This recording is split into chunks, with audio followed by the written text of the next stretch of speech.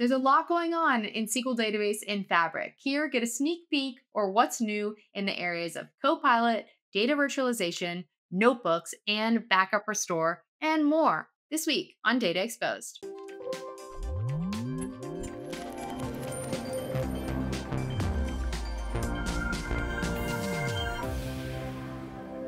Hi, welcome to Data Exposed. We have a super exciting, jam packed episode planned for you today on SQL Database in Fabric. We're going to take you through a sneak peek and, quite frankly, a really fast show of all the new things the team has been working on. And depending on when you watch this episode, they're either coming soon or available now. So, this is the wonderful product management, some of the product managers from the team. We're going to get right into it, starting with Yole. So, Yole, thanks so much. I took Yole out of the stream, not Dineker. Yole, thanks so much for joining us. We're going to go right into it. Tell us what's new in the Copilot space. Thank you so much, Anna. So my name is Yole. Today, I just kind of kick everyone off. We're gonna go with a lot of demos in these feature areas, including Copilot, data virtualizations, notebook integrations, backup, and restore experiences. So today, we're gonna talk about what's new or getting you like a sneak peek demo of what's coming down the road. So I am the PM for Copilot. So let's get started with Copilot first. Just some very high overview of what we have today in our Copilot experiences. We have the inline code completion feature. We have two quick actions, fix query errors, explain the code. We also have a sidecar chat that is powered by Copilot. This is kind of our focus today.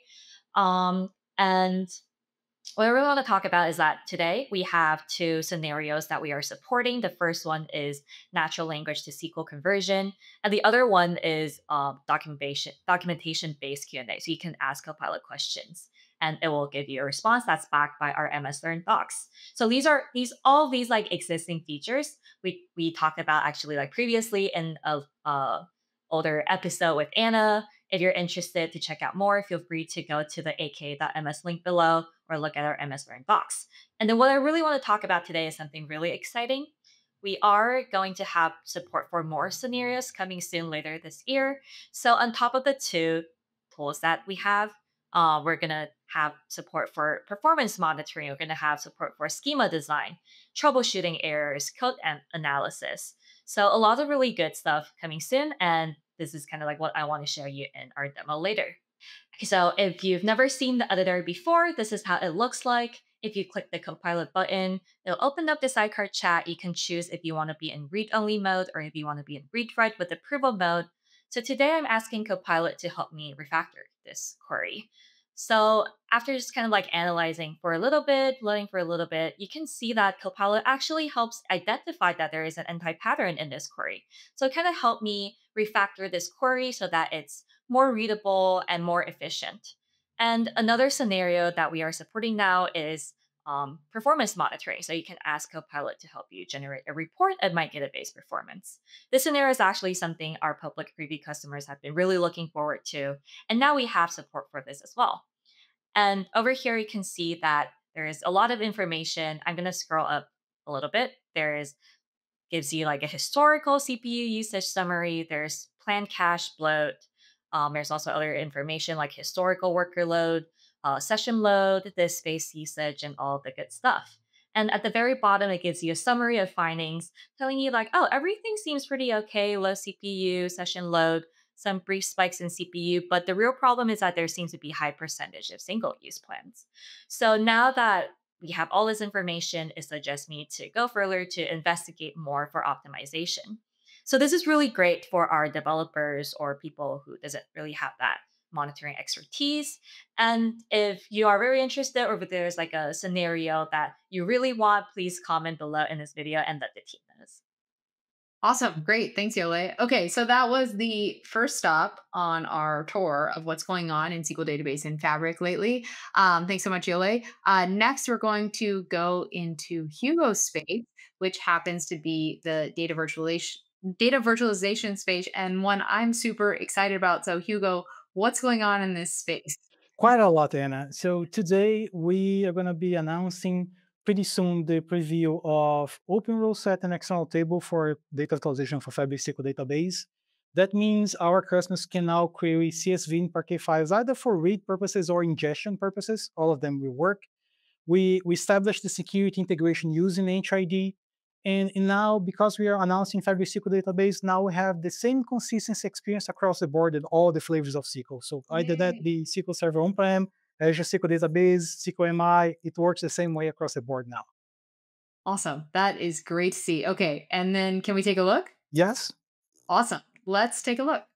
with data virtualization, Fabric SQL Database can now access CSV and Parquet files from one lake without the need to ingest them into the database.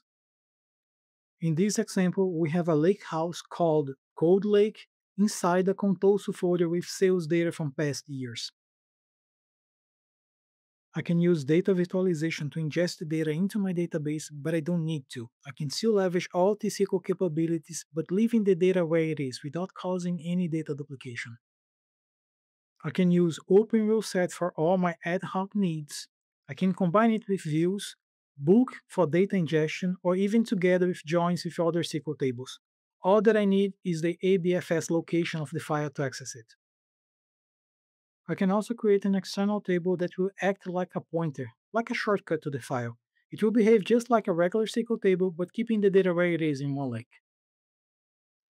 This way, your application can use Fabric SQL Database as a data hub and access files across Fabric without needing to change the context.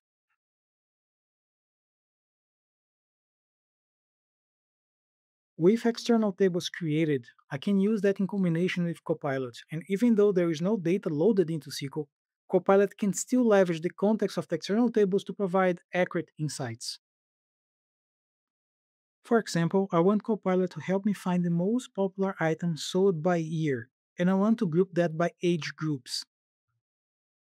You can see the command Copilot provides understands the external table context, the columns, the schema. It takes full advantage of T-SQL with multiple joins and functions, and does all of that without loading the data into SQL. This is the power of Copilot and data virtualization for Fabric SQL database. Wow, that is super cool, Hugo. I've been waiting for this for so long. I know people have been waiting as well. Any tips or tricks for folks who maybe are just getting started with this new capability? I would say pay attention to this space. There's a lot of things going on. We're going to be making some announcements pretty soon as well. So pay attention to that. That's number one. Awesome. Great. Okay. Awesome. Thanks so much, Hugo. We are going to roll right on with our show, bringing up Saquant. Saquant, thanks so much for coming on the show to talk to us about what's new in the integration space. So today, Anna, as you know, integration is huge in Fabric. Today, I'm going to be talking specifically about notebook integration. I got three very exciting things to share with everybody here, and I'm thinking let's roll the our um, our demo and show everybody through the demo, and then I can talk about it a little bit. Awesome. Great. Yeah. Let's roll the demo. In this demo, I will show how you can use PySpark, Scala, and T-SQL Magic in Notebook to connect to your SQL database. Once you create a notebook, you need to make sure if you want to use PySpark, make sure your environment has runtime 1.3 because that contains Spark 3.5 in there. And in the code, you have to make sure in the cell you are saying import and this library. That's another important part. And in your URL, you are going to be using the server name. Make sure you do not forget column 4033 in there and your database name. You are over here on line number 3, you notice that I'm creating the raw data. And on line number 4, I'm assigning the header. And then I'm creating a data frame using the Spark. And then I'm writing it. And I'm through line number 6, I'm saying create a table called public sample py and add the data frame.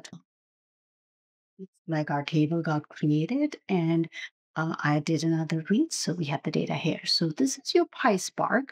Now let's move on to Scala. In Scala, we have to import these three libraries for it to make work. And for the URLs, I'm going to make sure that you are adding um, 1433 here and subverting and the uh, database name of it. And the syntax for Scala is that, you know, this is how you create the raw data, and here's your schema. And then you create a data frame here, and we're going to do the same thing. We're going to create a new table, add the data, and then we are going to read it back again. All right, looks like we successfully ran the code. We created the table, and when we read it, we got the data back. Now let's go back to our T Magic SQL. T SQL Magic, what you have to do is you have to make sure you are doing percent T SQL, and our artifact name, which is we were entering all our data in a database called DA test. It is of type SQL database. It's inside this workspace.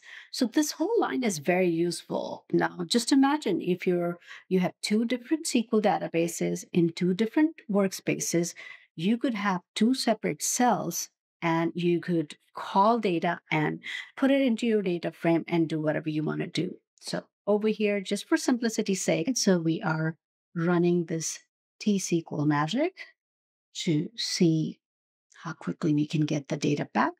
Looks like we got this data. I put in the pretty much same data in both the tables, so we got this. In the next cell, what I'm going to show you is how easy it is to, use a sync command, and I want to create a table called employee. All right, we got that created. And the next one, I am inserting some data into this table. And in the next one, I'm creating a stored procedure from here. Then I'm going to just execute it. All right, so we executed. And I'm going to go back to our database. I want to show you all the stuff that got created there. So we created an employee table. We created public example, pi1. And then we created a table called public example, Spark. That's it for this demo. Thank you so much. All right, Anna. So you saw how exciting it is. We had a lot of customers who were waiting to use SQL with the notebook, and advantages are numerous. All the data engineers know how important the notebook piece is, that they can create data flows. They can bring the data, they can combine the data from multiple places, data warehouse, SQL, or Lake. And, sky's the limit when you look at it. This is a very important integration piece that people are waiting for it. I want to let everybody know, or anybody who was waiting for Spark and Scala for a while, it's going to be deployed worldwide starting today. So by the end of this week, hopefully you guys can all try these. Awesome. Great, Suquan. And so that means by the time you guys are watching this episode, it's probably going to be available. So go check it out. My recommendation is to bookmark this video so you can reference exactly how Suquan did it the first time, because the first time you're getting connected in Notebook, in my opinion, or my experience, is always the biggest challenge. So thank you, Suquan, for documenting that so everyone can reference this later. Yes. Yes, and one last thing. There's so much more that's coming. Hopefully in a few more months. So stay tuned in this space. Awesome. Thank you. Watch this space. I think that's what everyone has said, which we love to see all the things everyone's working on. Thanks, Saquon. Last but not least, on our stop of what's going on across SQL Database and Fabric, we have Dinnaker, who works on backup restore across SQL. And I'd love to understand what's going on in the SQL DB and Fabric space. Yeah, so today we are announcing the public preview of the ability to change your retention for your automatic backups, and we will GA pretty soon. As you all know, built-in automatic backups is a fundamental requirement for any PaaS or a SaaS provider. For Fabric SQL database, the default retention today is fixed at 7 days. With this enhancement, which is rolling out this week, you will have the ability to change it from anywhere from 1 day to 35 days, depending on your business needs. Look forward to more capabilities in this area, and you have a demo coming up. Awesome, cool. Let's roll it. Hi, my name is Dinakar, and I'm a product manager in the Azure SQL team. In this demo, I will show you two capabilities in the backup restore area that are coming up shortly. Having a built-in database backups is a fundamental feature for any managed database provider. Fabric SQL database also comes with built-in automated backups. The first demo I'm going to show you is the ability to configure a retention period for this automated built-in backups. For that, first I will go to my workspace and find the database for which I want to configure the retention and then select the database. Once I'm connected to the database, I will find this settings icon on the top left and then click on it. In the settings blade, one of the parameters is the backup retention policy. When I click on it, I can see the current retention period, which right now says 7 days. From here, I can update this value to any time between 1 and 35 days. Once I update and save this setting, Fabric will keep the backups for up to 35 days from this point on. And in the next 35 days, I can restore back to any point within this last 35 days. I can exit out of this window now. For the second demo, or the second capability I want to show you today, is the restore database. For this, I will go back to the workspace dashboard and I will select the three dots next to the database for which I want to perform the restore. And then select the restore database option. In this window, first I need to type the name of the database. Verify the source database information. Now I can see the earliest restore point and the latest restore point here. This is the restorable time range, and I can issue a restore to any point within this range. By default, the most recent point is selected. I can click on the calendar and choose any time within this range. Depending on the size of the database, the restore operation should be completed in a few minutes. So I can click create and let the restore operation succeed.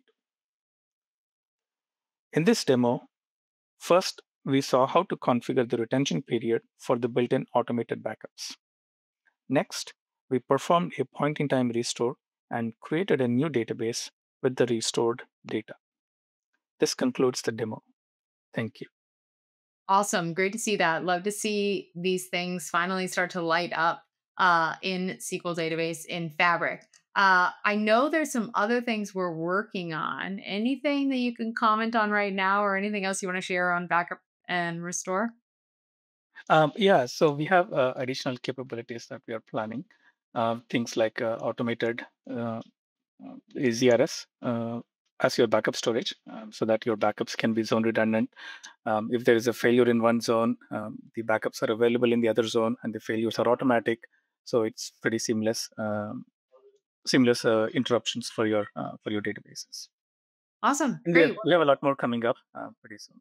So stay tuned. Awesome. Yeah, I know there's a lot of planned in this space. So I guess just like every other space, we're going to say watch this space. Thanks so much, Dinker. It was great to see this in action. I'm going to bring everybody else on. Folks, you got a glimpse today of what's going on in SQL Database and Fabric. We have more episodes that are going to be dropping in the coming weeks.